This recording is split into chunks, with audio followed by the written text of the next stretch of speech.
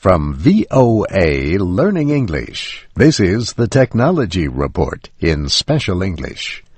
More than 700 business leaders, government officials, investors, and other people gathered last week in Mountain View, California. They went there to attend the Social Innovation Summit. Landmark Ventures, a financial advisory company, organized the event. It is an invitation-only conference aimed at finding new ways to deal with old problems.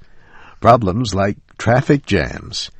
That is an issue that student entrepreneur Christian Brueggemann hopes to solve. Traffic is actually really bad in most countries, and we thought there must be some way of doing something about it.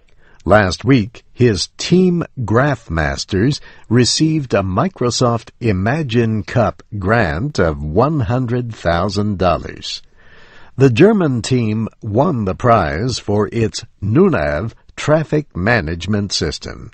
Here is how it works. Everyone that's using our system sends his current position as well as the destination to our servers every 30 seconds.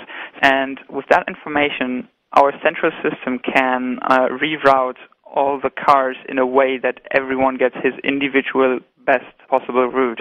Christian Brueggemann says early research with the system has been promising. We found out through our simulations that it could be possible to save up to 20% of the fuel consumption. What's even more interesting is that it can save up to 50% of the time you spend in traffic, so you could get to your destination twice as fast. A team from Uganda also was invited to the Special Innovation Summit.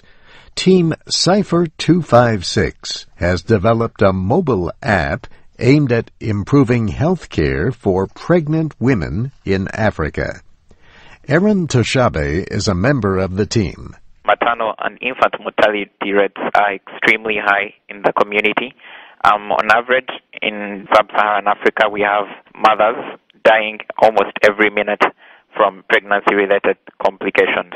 The app is called Winsenga. It measures fetal heart sounds to help establish the heart rate, age, and position of the fetus in the mother. That information is recorded and stored for future use. Aaron Toshabe says the device is similar in operation to an ultrasound test, but is far less costly. With an ultrasound scan, mothers have to pay about $5 each to access antenatal care, which is very expensive in a community where people still live on less than $1 a day. And he says not having to depend on ultrasound equipment adds an even greater benefit. Even better, we see that medical personnel being able to move into the communities and then offer the antenatal diagnosis right there. Team Cypher 256 received a Microsoft Imagine Cup grant of $75,000 to help continue the project. This is the third year for the Social Innovation Summit. The event is held 2 times a year, once in New York and once in California. The first one in 2012 was held in May. The United Nations Office for Partnerships helped to organize the event.